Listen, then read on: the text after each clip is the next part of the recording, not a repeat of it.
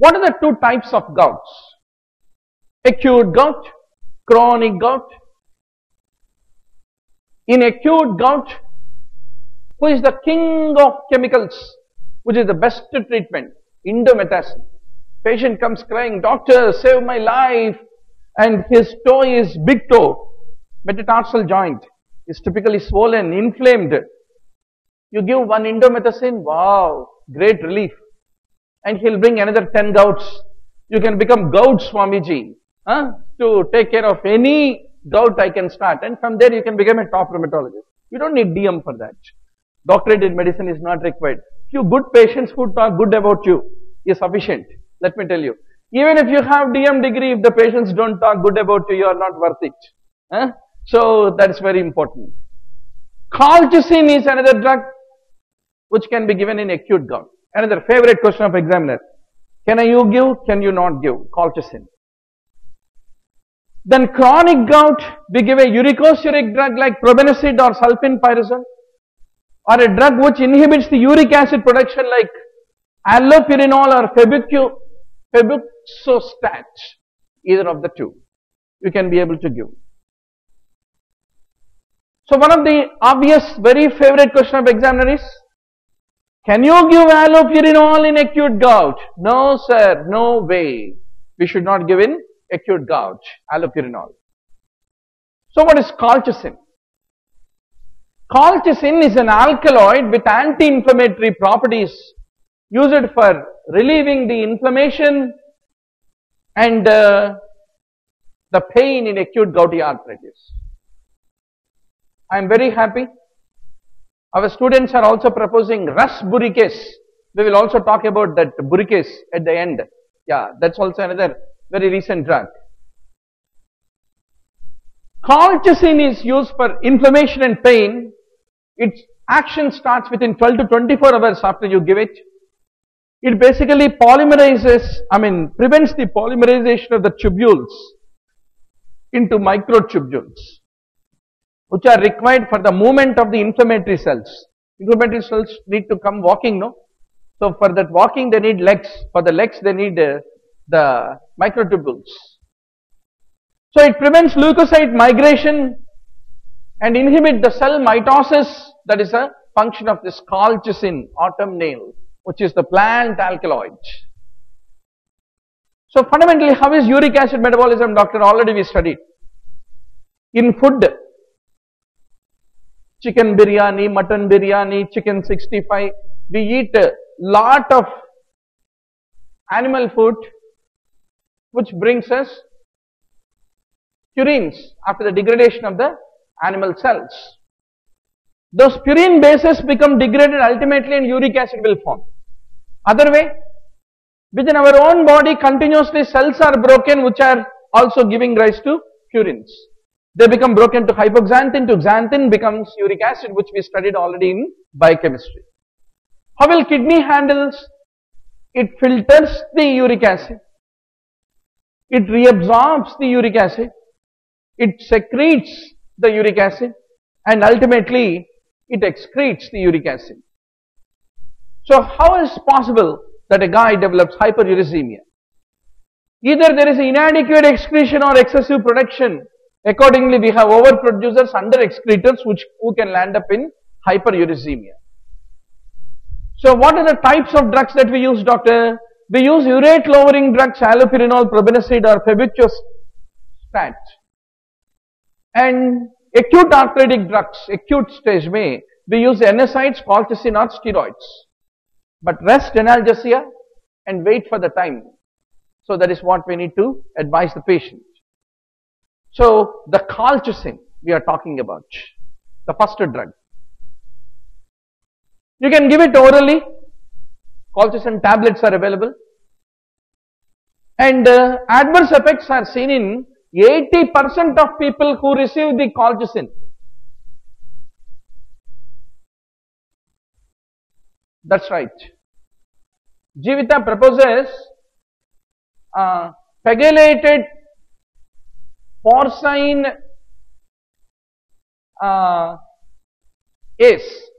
case. We will talk about that also in the end.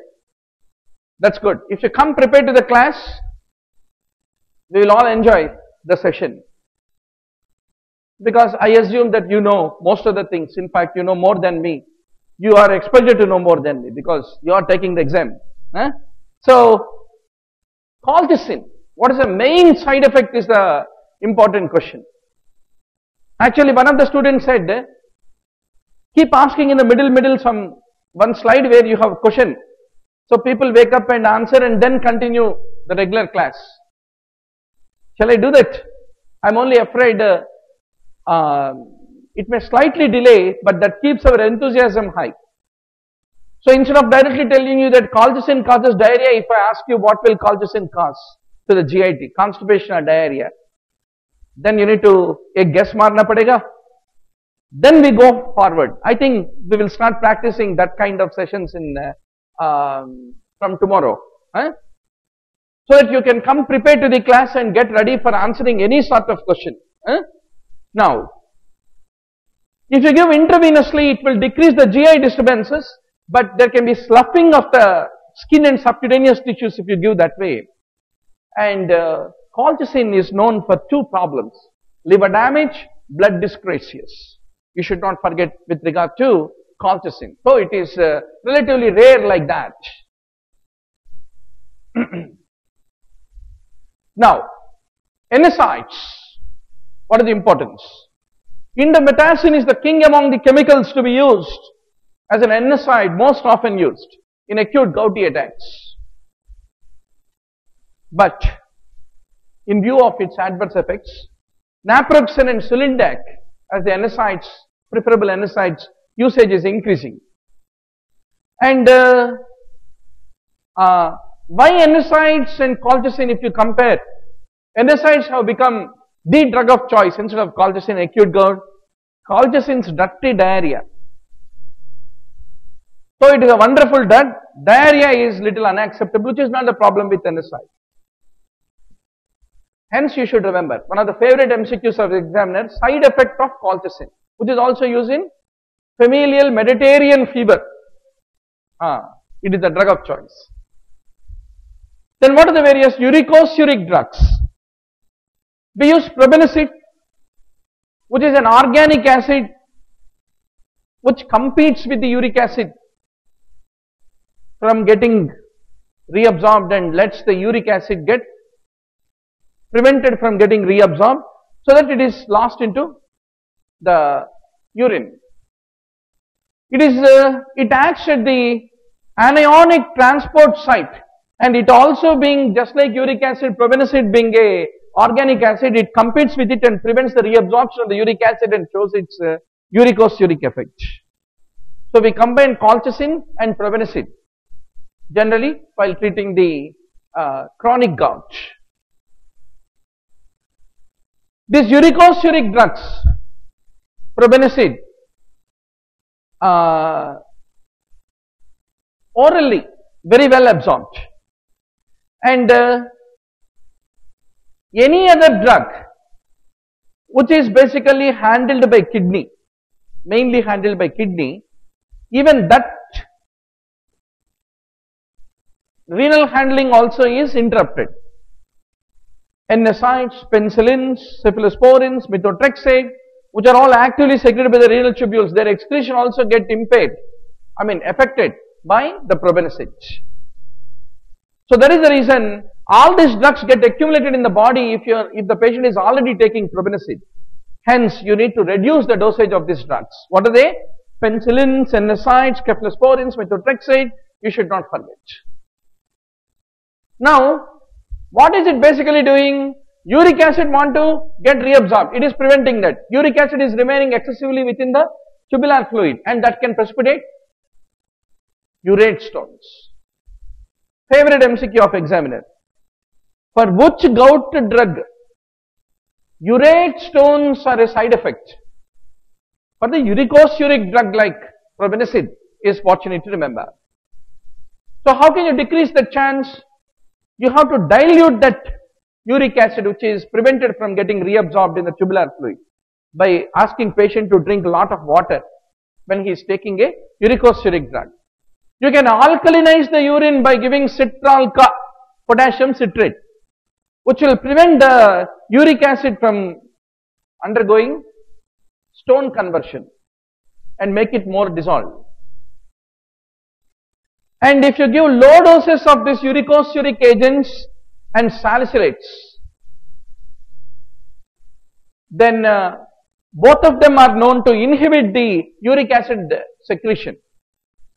So that is the reason you need to be careful to give aspirin to a guy who has a gout.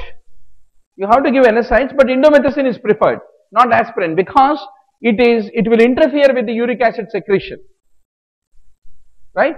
And that can precipitate the gout is what need to be remembered. So what are the common side effects of this uricosuric drug, probenecid, doctor? GI disturbances, dermatitis, blood dyscrasias, etc. Now comes the allopurinol. Allopurinol. For a chronic tophaceous gout, we use allopurinol. The guy comes with bumps and bumps of tophi. You give allopurinol, only allopurinol among all gout drugs can dissolve a already formed tophus. That's a very important point to be observed. It will reduce the size of already established tophi. So how will xanthin oxidase is important, doctor? Hypoxanthine to xanthin, xanthin to uric acid. For this conversion, basically you require xanthin oxidase. But whenever you are giving allopurinol, colchicine is administered concomitantly in the first week of therapy. Why? Why you want to give colchicine concomitantly in the first week of therapy if you are already giving allopurinol in the first week? Simple.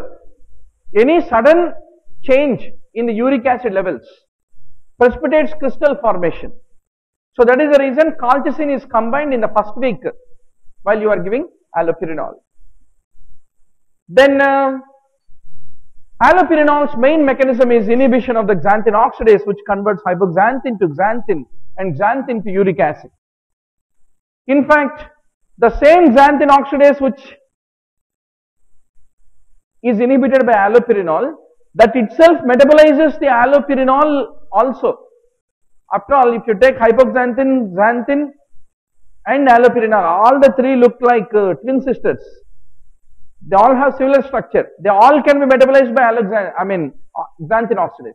So that way allopurinol is a competitive inhibitor. It looks like that and it binds with that instead of xanthin and it inhibits the enzyme. So allopurinol itself gets metabolized to alloxanthin. Even that metabolite of the allopurinol, which is alloxanthin, also is an inhibitor of xanthin oxidase. That's a point. And even de novo purine synthesis is there, no? We have studied two kinds of, one is salvage pathway, other is de novo. Salvage means already whenever a cell breaks and there is a release of the nucleic acids, from that nucleic acids, if they are produced, you call it as salvage. De novo means freshly phosphoribosyl pyrophosphate is being taken up and then production is done. Even that is also inhibited by the allopurinol, a point that you need to observe. Now, what are the adverse effects of allopurinol? GI disturbances, dermatitis, impossible you will remember this. Because everywhere GI disturbance, blood dyscrasias, dermatitis, blah blah blah, we had been repeating regularly. If it doesn't cause, then we will remember. Rarely leads to hypersensitivity, blood dyscrasias also. But two important caveats that you need to remember. Use allopurinol with care, precaution in the people who already have liver disease and bone marrow depression is what you need to basically remember. Then one of the important dirty side effects is Stevens-Johnson syndrome can be precipitated by, in few people, rarely hypersensitivity can lead to Stevens-Johnson's in the patients receiving allopurinol. Now comes our audience question. Febuxostat. It is basically a new type of xanthine oxidase inhibitor. It is structurally unrelated to the allopurinol. But all the reasons why you give, indications why you give allopurinol, you can give febuxostat. And the way mercaptopurine, azathioprine, theophylline, allopurinol interacts by being a xanthine oxidase inhibitor, the same drug interactions are even seen with febuxostat. Reasonable to understand, right? Because it is also a xanthine oxidase inhibitor. And its side effects are also similar to allopurinol. Now comes peguricase. Our learnt audience this evening's August gathering was proposing what is peguricase.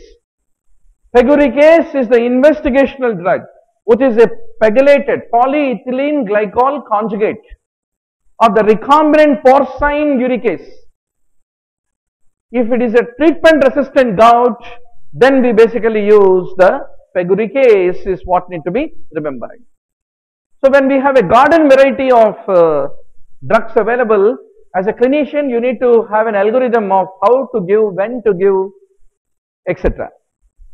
So first you need to evaluate whether this guy is an excessive producer or inadequate undersecretor.